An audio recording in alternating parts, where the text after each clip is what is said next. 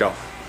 A non-traditional exercise such as a tire flip engages all the muscles in the body. As you're performing this exercise, you move into a squat and you squeeze your glutes up to the top and push the chair over. It's important to keep your chest tall and your stomach drawn in to protect the lower back. And you engage the quads as you come up and the glutes.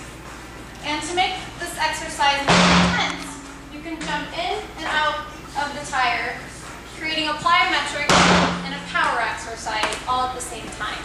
Give that a shot.